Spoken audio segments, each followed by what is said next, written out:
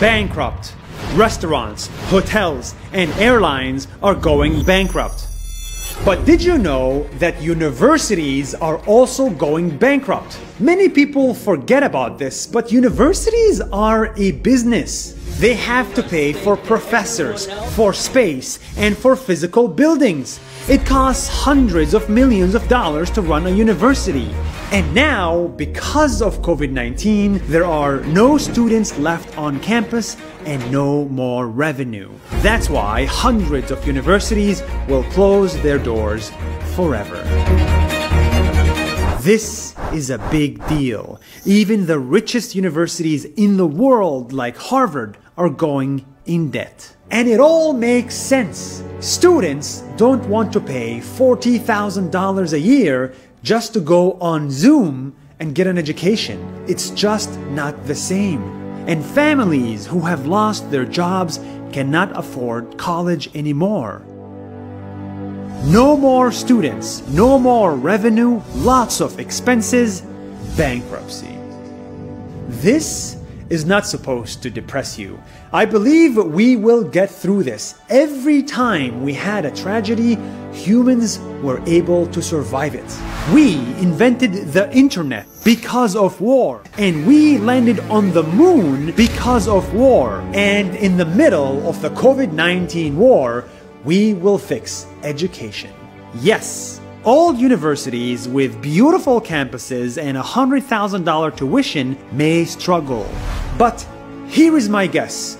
We will see a new type of university that is much cheaper, much more efficient, and much smaller. And we will call it an academy.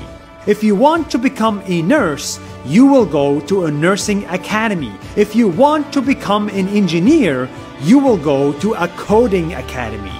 They will cost 10% of the price of a normal school, and many of them may be online. Like the University of the People, it's tuition-free and entirely online. It costs 3% or less of a normal school with good education and job opportunities. In fact, at my own company, we believe this will happen. So we started the NAS Academy. It teaches people how to create videos. It's supposed to be the Harvard of video for 1% of the price.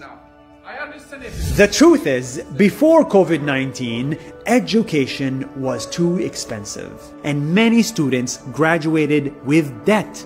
Almost $1 trillion of debt.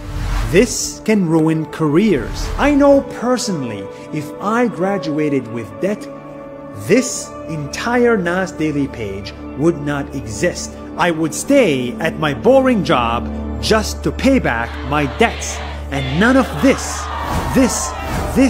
or this would exist.